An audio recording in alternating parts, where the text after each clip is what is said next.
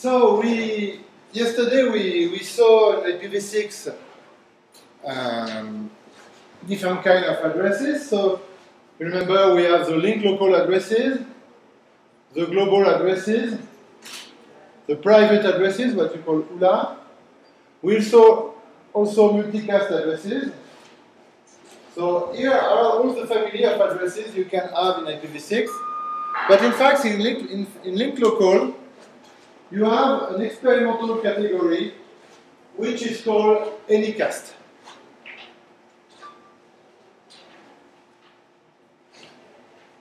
So what is anycast? Anycast is a kind of address. If you look at one address, you cannot make the difference between anycast addresses and point-to-point or global addresses. You have a prefix, and this prefix is on 64 bits, and you have an interface ID, and this interface ID is also on 64 bits. The big difference between anycast and other global addresses is that you can assign an anycast address to different elements.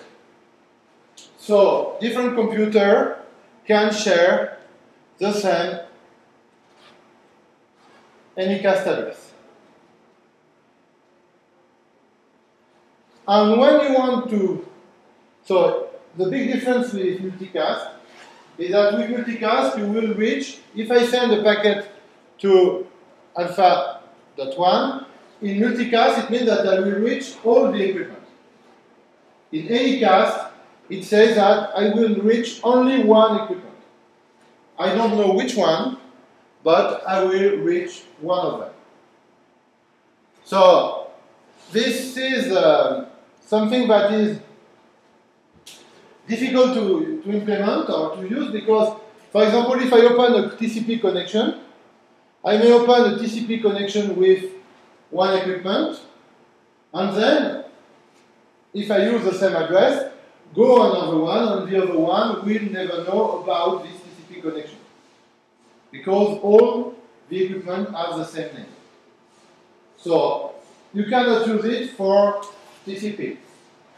So normally, anycast will be used either to locate one equipment in your network, but you don't know where it is, and you will have only one address, or to make a query and get immediately a response from this equipment.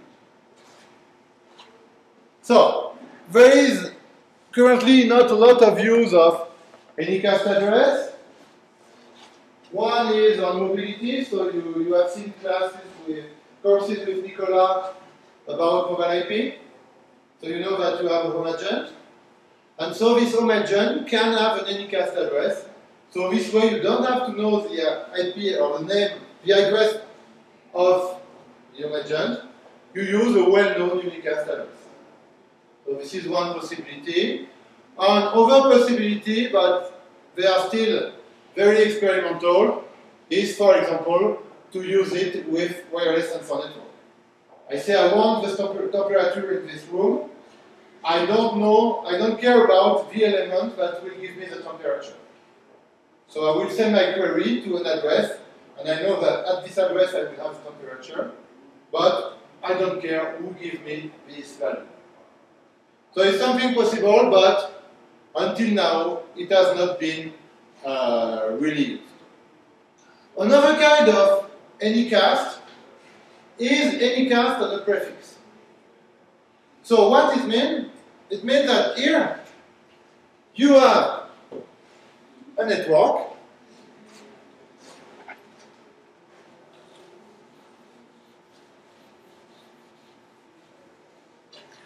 and you announce in your network at different place the same prefix. And so when the computer will be here, close to that the place where you do this announcement, then the traffic will go to that network which announces the prefix. If you are located somewhere else on the network, then your traffic will go there. So this is used, for example, for DNS. So when you want to go on a route, DNS route, then you have some, depending where you are, you will have different paths. For example, here it's a trace route from France, and I do a trace route to this address, 2001, 500, 2F, colon F. Okay, so this is an IPv6 address, and you see that my trace route gives me a route to something that is very close to me because it takes 8 milliseconds to reach the equipment.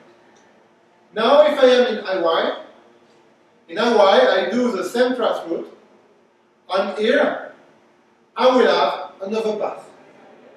I will go to another location. I am still using this address, the same address, but depending on my place on the network, I will go to different locations. So this is widely used for DNS server because when you query a DNS server, round-trip time is very important because you have to query a server and you expect the response as soon as possible. So using this kind of anycast, you will reach something very close to you. And the second problem of DNS is that you can have denial of service attack. It means that you can have a group of people that generate a lot of traffic to saturate your server. So here, when we are using unicast, it makes the attack more difficult because, for example, people located in France can only attack the server in France. People located in Mexico can only attack the server in Mexico. So you need more people in an area to saturate the interface. And normally, this way, you avoid global denial of service attack on DNS server. So this is not so experimental. It is used in IPv4 and in IPv6. Yes. In fact, if you look at DNS, you have a primary server and you have secondary server. This is used for two reasons. One is to spread the load when people will query. So here you have primary, here you have secondaries. So when you have request, when you can ask one of these servers. So this way, you share the load among these servers. And the other thing is that if the primary is not reachable, then people can use other addresses to get information. So that's the basic way DNS works. But what you can do, for example, you have secondaries here. You give an address, and you, in fact, you do any cast on the address. So this way, people that will reach this server, in fact, depending on the location of the network, will reach one of these servers. But this server will be seen with the same IPv6 address, or IPv4. So this way, you share the load, but here it's totally invisible for the user, because he sees only one address. We are going to see the IPv6 header. So the IPv6 header, in fact, is, you will see it very close to what we know in IPv4, but in fact, a lot of fields have been suppressed from IPv6 compared to IPv4. So IPv6 is more simpler than IPv4. So we are going to put IPv6 address on it. So address, of course, are 4 times the size of IPv4, but the IPv6 header is only twice the size of IPv4. So a lot of things have been suppressed, And there is one constraint that we will see in the future. Also, it's that the minimum MTU, it means that your physical level must be able to carry your IPv6 packet and must carry an IPv6 packet with a size of 1,280 bytes. So that's, but we will go back on that. The main idea of IPv6 either is to forward packet as fast as possible.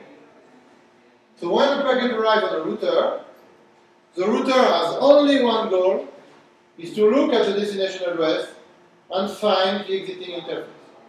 That's it. So we are going to simplify everything inside the core network, and we are going to move complex things on the border of the network. So for instance, in IPv4 you can do fragmentation on routers. In IPv6, this will be forbidden. So we will see that a router now just forward packets.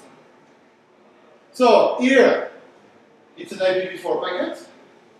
So you know the different fields.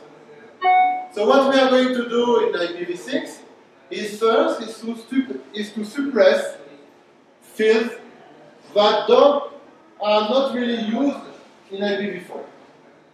So you know that IPv4 was designed in the 80s, and now we have 30 years of usage of IPv4. So things that looked good 30 years ago now are not so good. So the first thing that looks to be a good idea, and in fact is not, is the option field. So why it's not a good field or is not well implemented?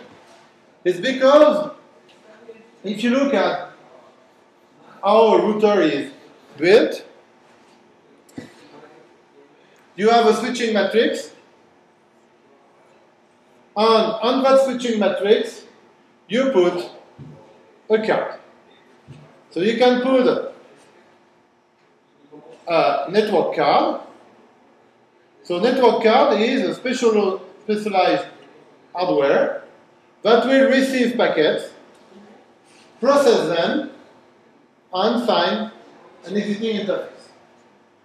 This is done by hardware, and the card can process simultaneously several packets that arrive to your router. Of course, they can be done on one card, or you can exchange information with another card. So I receive a packet here, I send it to the switching matrix, and the packet goes to another card and is sent away. So all this process is done in parallel. So now, so what do routers? They look at the header, and if they find an header with value 4, here, of course IPv4, and value 5 here to say that there is no option, so 1, 2, 3, 4, 5 word 32-bit, then the router will process the packet by hardware. But if you put option in the packet, you will not have 5 anymore here, but you will have another value, let's say 8. So in that case, the packet is sent to a supervision card.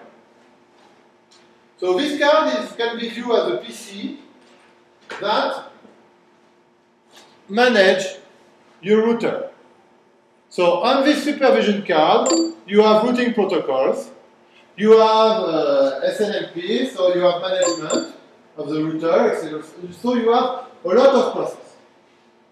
And when a packet with options arrive in the router, so it goes to this supervision card, and here you have a software that will process the packet and then find the exiting interface and send it to the appropriate card to be sent away. So this process is quite efficient. So if you send one packet, you will not notice a lot of difference. The big difference is here that everything is serialized. It means that if you receive at the same time several packets with options, you cannot process them in parallel, but you have to process them one by one on your router. So it means that this way you decrease the performance of the forwarding process. So, what happened? We enter in a kind of vicious circle because network manufacturer or router manufacturer optimize the process for packet without option. So here you have good hardware. And since nobody uses options, they say that option will be put only, will be processed only by the supervision card. Now, you are the user of the network. You know that if you put option in your packet, this packet will be delayed routers. So what do? You don't use option. And if you don't use option, of course, router manufacturers say we made the good choice because options are not used, so it's not, we don't have to optimize them. So little by little, you always see packet without option in IPv4. So there is some options that are very useful, but we cannot use them because it's hard to implement.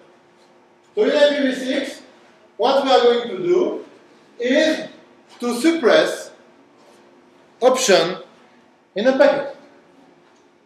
So we will not have different size for header. The header will always have the same fixed size. So it will simplify processing inside routers. As I said, some options were good, but not well implemented, so we will put them in what we call extensions. And we will see how we process extension in IPv6. It's not the same way and it's more efficient. The second thing that has been suppressed from IPv6, IPv4 header, when we look at IPv6, is the fragmentation. So fragmentation is something mandatory. Because at layer 3, you don't have to know, the layer 2 specificities. So for example, if you are in a Wi-Fi network, you can send packet, for example, a packet of 2 kilobytes on your Wi-Fi network, and you arrive to a standard Ethernet network, and in a standard Ethernet network, you can send only packet of 1.5 kilobytes of information.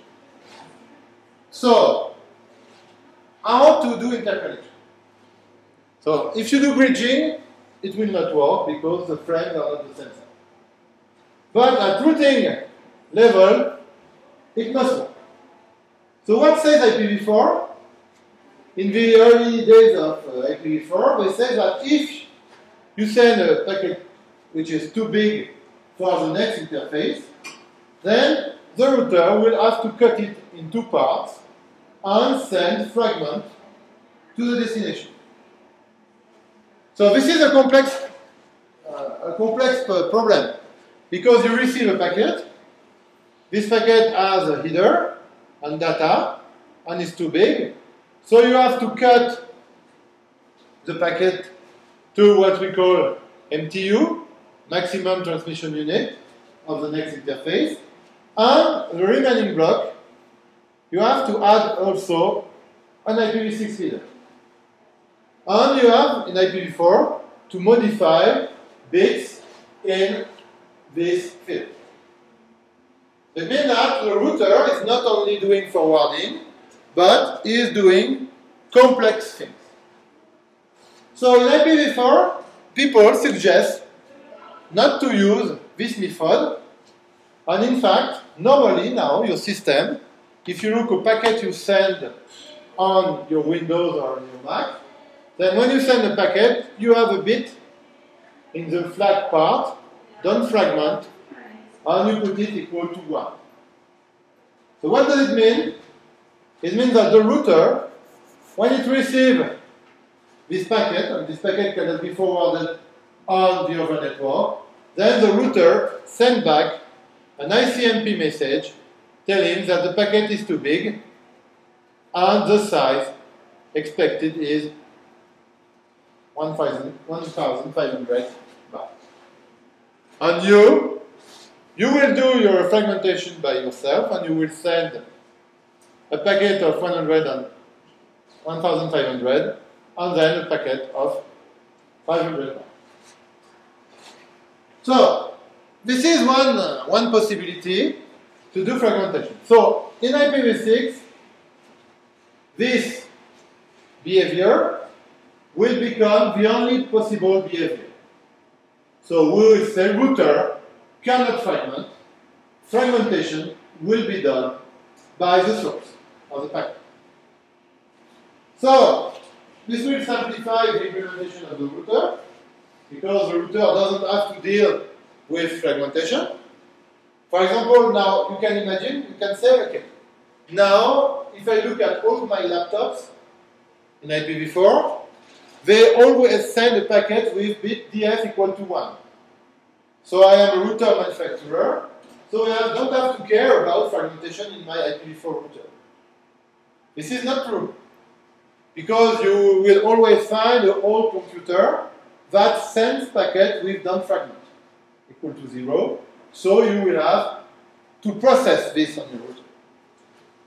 So in IPv6 there is no more ambiguity, because there is no more fragmentation. No more fragmentation by router. Fragmentation can be done by the source, and we will see that there is an extension in IPv6 that allows to carry extension parameter, but in a fragmentation parameter.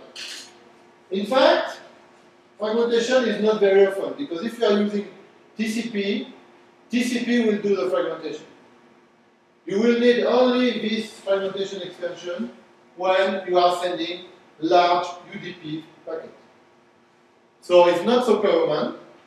So since it's not so common, it's totally stupid also to have this on every header. We would like to have it only when it's needed. So that's why it's suppressed from IPv6 header. Then we have another field that is not very useful in IPv4 header, is checksum. So it looks strange, because checksum is something that is present everywhere and guarantee that there is no problem during the transmission. But if you look at modern technologies, you don't care about checksum, because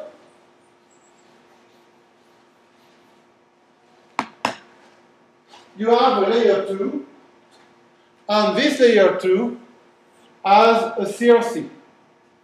So if you have a transmission error, the CRC will detect it. And so the layer 3 will never see the packet with an error. So here there is no problem. The second reason is that if you have some routers, not hardware routers, but routers, software routers, checking the checksum when you receive a packet is a very complex task, because you have to add all the fields of your header, make the sum, and verify that it's okay.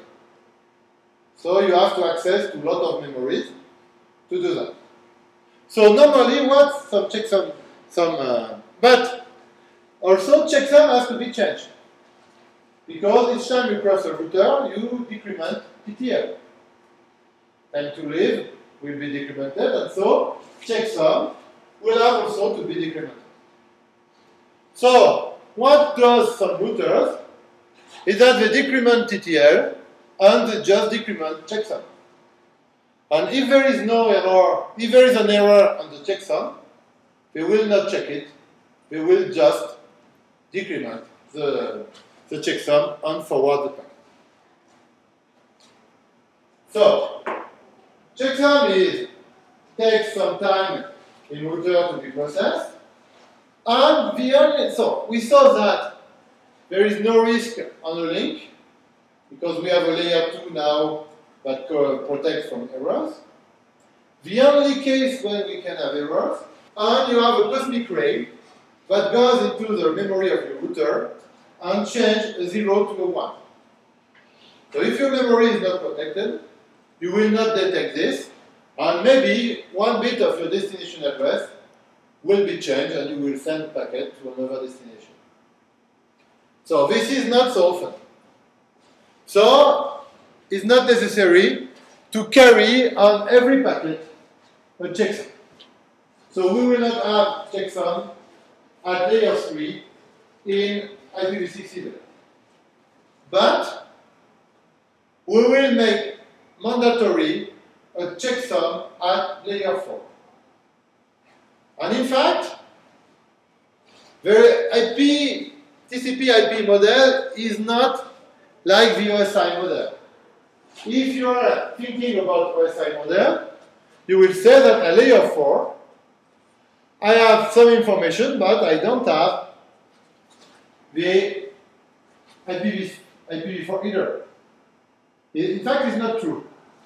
At layer 4, in the TCP/IP model, you have already the IPv4, IPv6, but here IPv4 either, and you have, of course, your, for example, TCP either.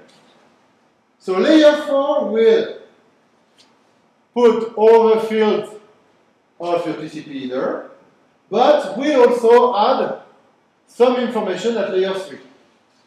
For example, destination address, source address, protocol, length of the packet will be filled by layer 4. And all the remaining fields are equal to 0. And when we do a checksum at layer 4, in fact, this checksum will be on data, layer 4 either, but also layer 3 either. So it means that here, if I have a mistake on my destination address, when I receive, so first, the sender compute is checksum. The packet is sent on the network, and the checksum is not checked on the network. It arrives to the destination, and the destination will receive the packet at layer 4, and will check the checksum. So if I have a transmission error on the destination, then it will be detected by the destination. So, always the same process. We put complex things on the border of the network, and in the core network, we do almost nothing, since we just do forwarding. So we simplify a lot how you can implement a router. So here we have the remaining fields. These fields will continue to be here in IPv6. So the first one is the version number. So in IPv4, it was 4, good. And in IPv6, it will be 6. And we will continue to have the rest of the fields, but not with the same name and not at the same location. So for example, diffserv, we'll see that in RAIN when you will study quality of service. So diffserv will be moved a little bit from 4-bit and will be close to the version number. Packet length will become payload length. So it's almost the same, but here in packet length in IPv4, you measure also the size of the header. With data length, you just have the length of data. Then, next is the protocol field. So in IPv4, protocol field tells you which protocol you have above. So it can be TCP, UDP, ICMP, etc., etc. So in IPv6, protocol will be called next header, but you will find also the same value, 6 for TCP, 17 for UDP, etc., etc. But we will have also something else. It will be also extension. So we'll have value here that will be reserved for extension. And just after the header, we can find either layer 4 or some extension. Then you have time to live. Time to live is will continue to be used the same way, but time to live is not a good name. Because time to live means how many seconds you can stay on the network. And in fact, it's the number of routers you can cross. So the new name will be up limit. And then you have source and destination address, and you will multiply it by 4. And here, this way you have an IPv6 packet. There is only one part here that is missing, and this part will contain a new field that you don't have in IPv4. It's called flow label. And currently we don't know what to do with this field. It's something that has been invented 15 years ago when IPv6 was developed, and at this time we had another vision of networking. In fact, at this time there was a Cold War between IETF and ITAM4. So ATM was claiming that it was able to carry things with quality of service or flows with quality of service on the network. And they were saying that IP was a stupid protocol that was only able to do best effort. And so, at this time, we had a vision of network that is different of what we are doing right now, because at the time we believe in micro flow. What is a micro flow? It's a flow that a computer or equipment generates and will be processed, will be known by all the devices, all the nodes inside the network. So here, for example, I open a phone call between two equipment, and all the routers here are aware about this phone call and try to enhance the quality of this phone call. So this is very telephony-oriented network, because when you open in a normal telephony network, when you open a circuit, all the switches are aware about this circuit. So that's why we need a flow label. It's to identify flows in the middle of your network. Normally a flow in IP is given by 5 values. Source address, destination address, source port, destination port, and protocol. So a router in the middle that would like to identify a flow will have to look at source address. It's very easy, it's here. Destination address, very easy, it's here, in the IPv6 header. Protocol, it's here, it's next header. But source port and destination ports are very difficult to find, because they can be just after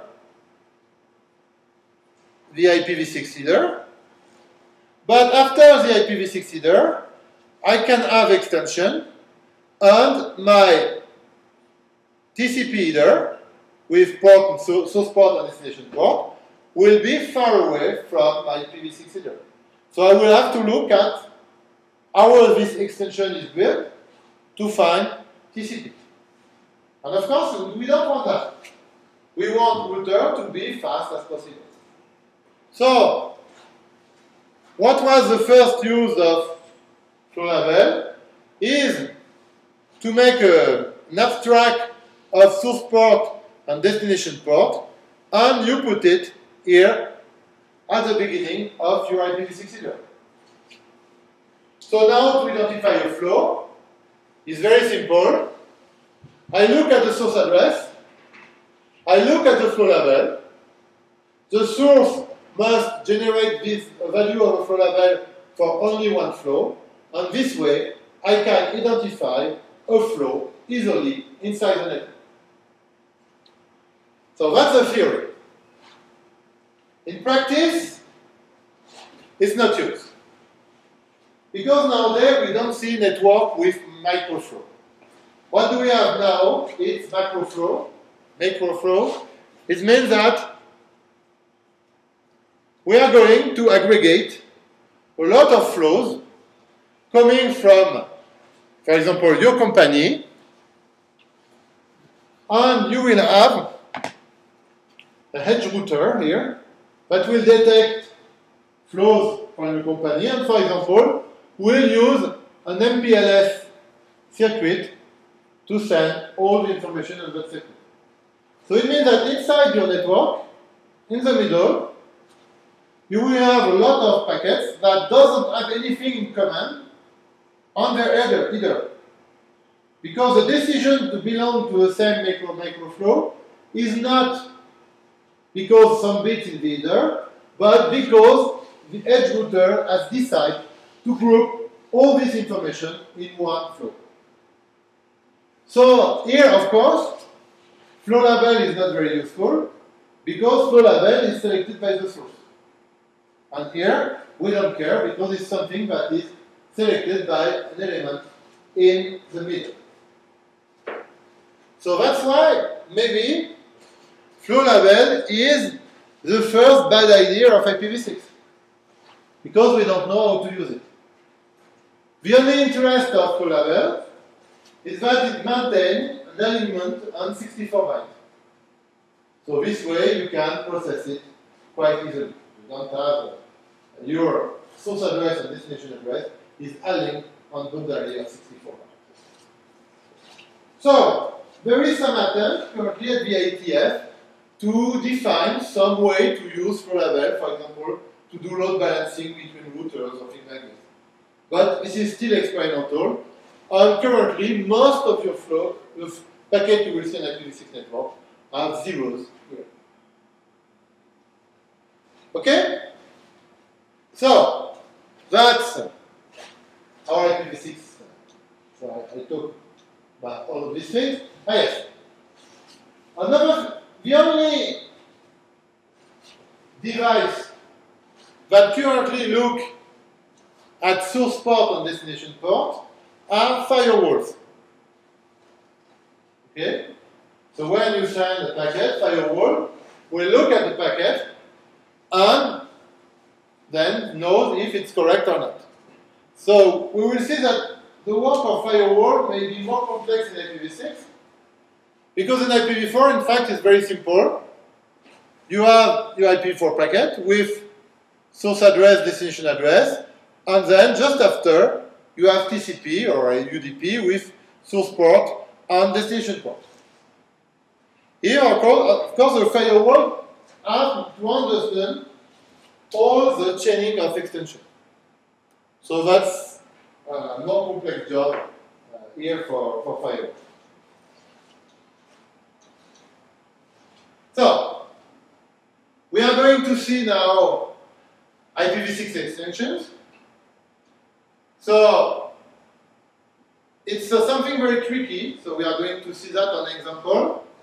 This example is not very well chosen because now it's deprecated, but I think it's the best way to understand how it works. So what is important to know, to notice, is that extension, except one, hop by hop, the other one are not seen by the network.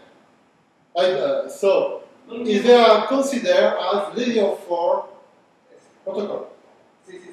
So in a core network, router will just look at the header.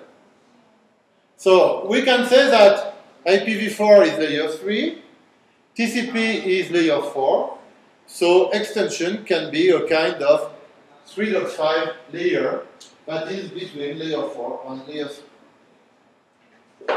So you have a lot of you have several extensions that have been defined. You have one which has the strange behavior is up by up, because up by up is processed by every router. So here it's the same behavior as the extension in IPv4. So sometimes it's useful, but here currently there is not a lot of up by up extension defined, so I will skip it. The other one are defined here. You have 5 extensions, and that's all. One is destination, so it's to carry information to a destination, and before being processed by layer 4.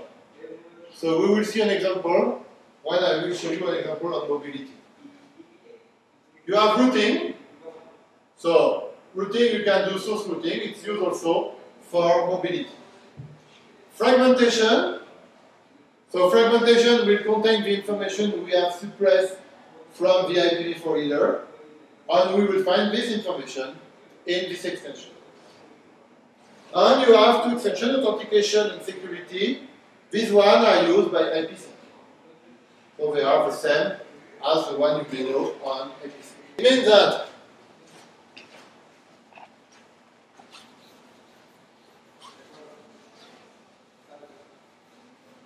I'm sending a packet on the internet,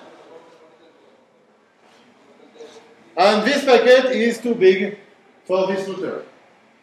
So here, for example, I have IPv6 and UDP.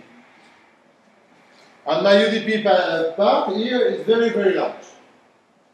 So I send this on the router. It can cross some router that accept the size, but this one refuses this packet. So this router will send me an ICMP message. Let's say that the size will be 100 bytes. Okay? So what do? I take my IPv6 header. I put then a fragmentation extension, and I put a fragment of my original UDP message. And then I generate, so I'm sending that, and it crosses the router because the size is correct. And then I generate another packet with a fragmentation option, and I put the remaining of my UDP packet, and I send it on the router. So this extension is specifically to the client? Yeah, all extensions except up by up are for the client and for the destination. It means that here, all the router will just see normal packets. But the receiver will see that there is a fragmentation header. So will not give directly the information to layer 4, but will wait for all the fragments, and when he will have received all the fragments, he will give the whole packet, the whole message to layer 4. It's the case with TCP. So that's why I have chosen UDP. Because with UDP it's not so obvious, because when you are with UDP,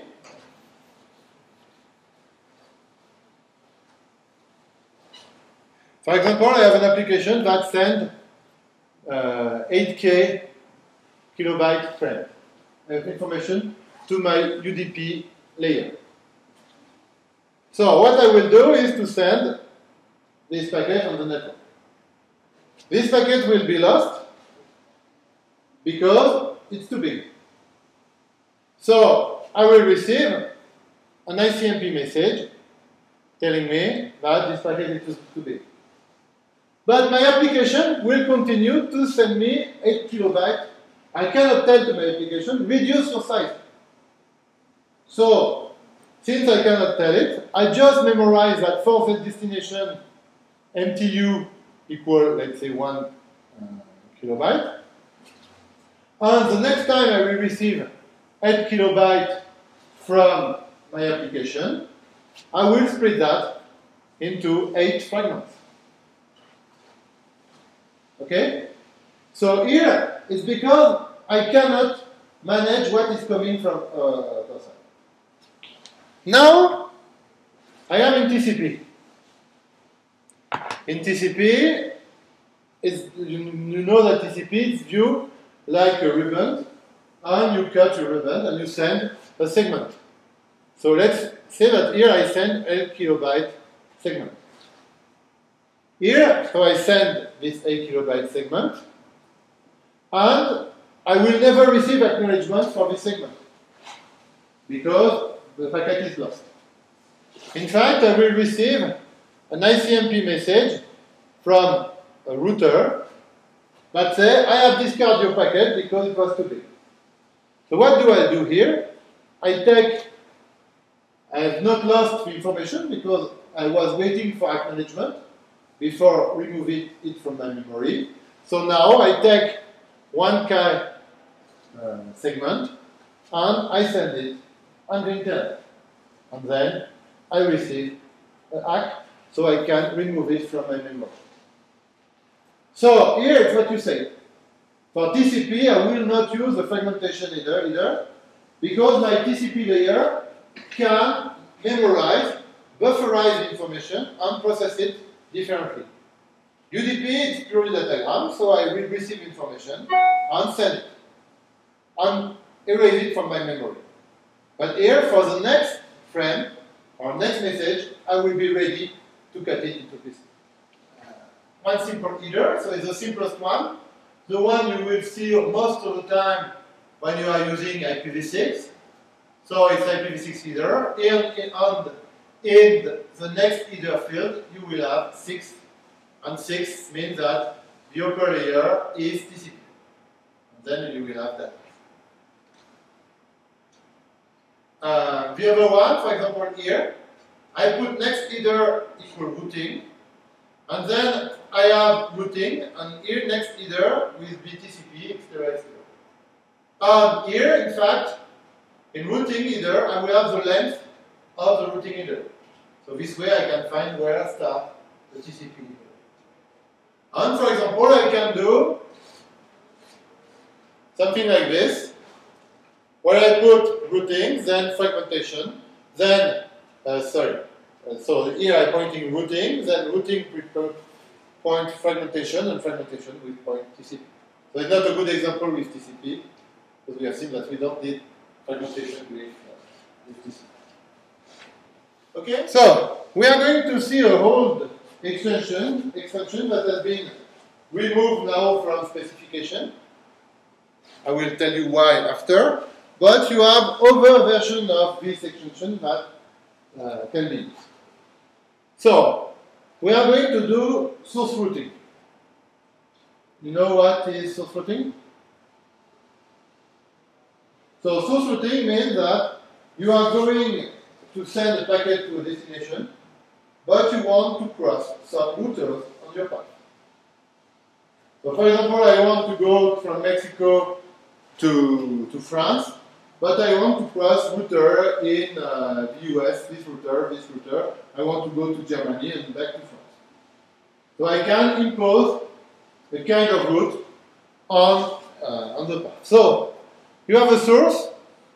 So in IPv4, how it works?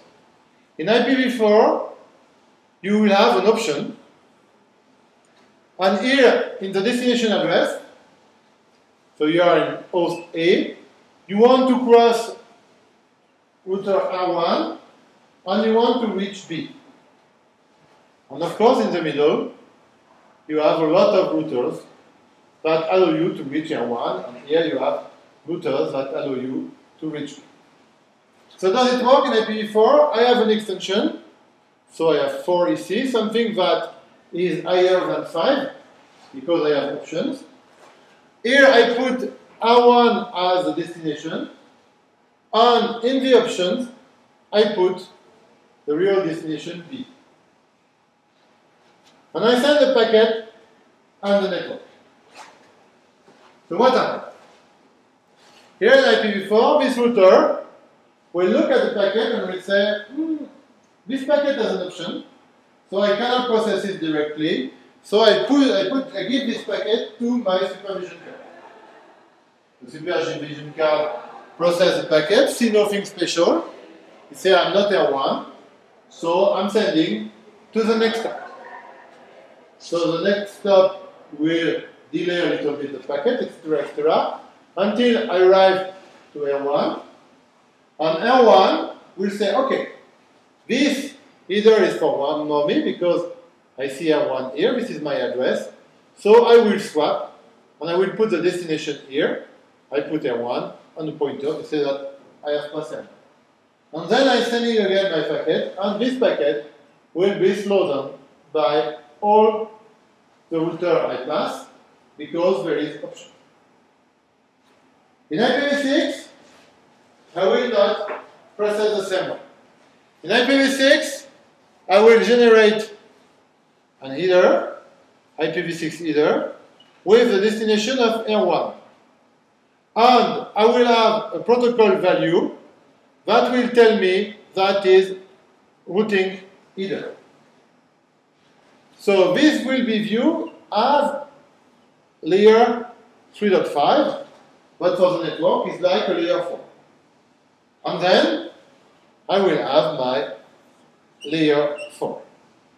So here in my extension header, I will put here that I want to reach B. So I'm sending this packet on the network, and for all the router here, the goal is just to send the packet to R1. Okay? Because here, what they see something with R1, and say, okay, it's for R1, so they are forwarding a packet, like a normal packet, to that destination. Here, the destination say, okay, R1, it's me. So I have to push it to the upper layer. And the upper layer is the extension routing header. So here, the routing header, what we'll do, it will swap addresses and re-forward the packet toward B. So all these routers will see just the packet to B. B receives the packet, say that all give it to the extension header. Extension header, routing header, see that we have finished the list of router we want to cross, so it will give it to layer 4. So it means that here we don't delay the packet in all the router here because it's viewed as a normal packet. So here you see the advantage of extension. Another advantage of extension compared to IPv4 is that I have no limit in the size of the extension. My extension can be the whole packet size. Okay? And that's where we got a problem with this extension. Because, what happens? For example, you have IPv6 on your 3G phone. So you have your iPhone here with IPv6 on it and with routing capability. And here you have Telmex mobile network, and here you have a router. And I send a packet to you. Let's say, so we have here, call it I for iPhone, and R for router. So I send a packet to I, but with extension header, that will be R, I, R, I, R, I. So what will happen? The packet will arrive to R. R, say, okay, I have to send it to I. I will give it to the extension header, or the routing header, and here we say, oh, it's for R. R will say, no, it's for I.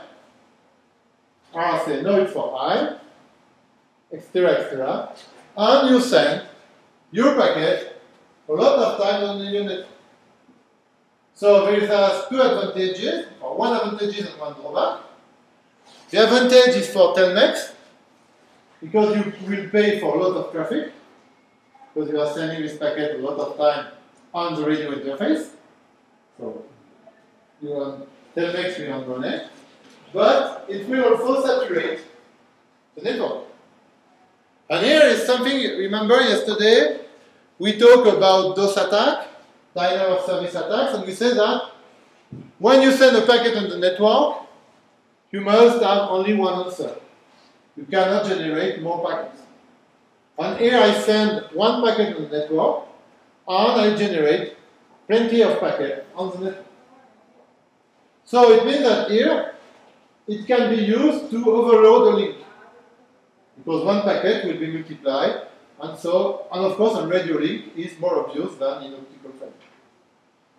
So that's why this extension that is what has a zero value, so a lot of people call it RH0, has been suppressed from the standard. So you cannot use it right now. But it's a shame for this, but source routing is something very useful. So you are now, I think, specialist of mobile IP. No? Yes? You have seen it with Nicolas? Yes? So, did you talk about this extension IPv6 for mobile IP? Don't remember? Okay. So, let's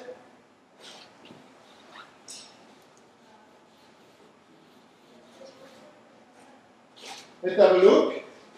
So now you know the principle of mobile IP. So you have a correspondent node that wants to join a mobile node somewhere, and so it doesn't know where you are, so we send it to your home address on your home network. Okay? And here you have home agent that tunnel the traffic toward the mobile node. Okay? So, now, some people don't like this scheme because here you don't optimize the communication. So, what people would like to do is to send a binding update to the correspondent node and say now, send me the traffic directly. So here you have your home address and here you have your care of address. So, how can I do that? If I send now home correspondent node to care of address, I will break TCP connection. Because TCP identifies a flow, and the flow that I have established with my correspondent node is correspondent node to home address with this port and this port. So now if I change home address with care of address, it will not. So to follow this, we are going to use to send the IPv6 header. This IPv6 header will be with the care of address, and then I will send a routing header. So here it's called RH2, and I will put here only one address, which is a home address. So there is no the security problem we had in the previous field, because it's here I can only put one address. And then I will put my TCP header. So this way, the IPv6 packet is sent to the mobile node. And the mobile node receives the packet with the care of address, send it to the routing header, and the routing header change the care of address with a home address, suppress this because we are at the end, and give it to TCP. And TCP will see home address. So for the TCP layer, we have not moved. For the IP layer, we have moved. So this way you can play with two addresses. For the answer, we have the same problem. We can imagine that I can send a packet here to the correspondent node that say home address toward correspondent node. So I send this packet here. And normally, since routing is only done on the destination address, this packet will arrive and the correspondent node will not notice on the read. So this is not true. More and more providers will filter this message because the source address is not an official one. This is done to avoid security problem, DOS of attack problem. So you remember yesterday I told you that I want to attack IPN. So I was saying a packet with IPN source address and to some multicast address, and then I receive a lot of answer, but the answer doesn't come back to me, but goes to IPN. So here, to avoid this kind of things, my provider will check if I have the right to use IPN address as an official address. And if it's not the case, my packet will be discarded. So here, this is viewed as an attack. Because here, I don't have the good source address. So what I will do here is about the same, but on the source address. So here I put my care-of address, because my care-of address is legal here. And I will add a destination header. And my destination header will contain the home address. And then I will have my layer 4. So this way, at layer 2, at layer 3, sorry, the packet is legal. So here, the destination is correspondent node. The packet is sent on the network, reach the correspondent node. The correspondent node sees that we have to send it to the destination address. And then here, we'll change it by home address. We'll remove it, and we'll give it to layer 4. And layer 4 will not notice mobility. Okay? So here, it's a very efficient way to play with addresses. So, one question. Here, I put fragment after routing. We will have the same thing if I put fragment before.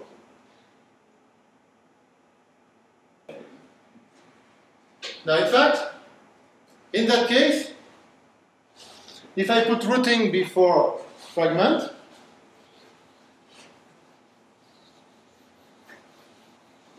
all my intermediary router will never see this fragment. Because, remember, we just swap the address and forward the packet again.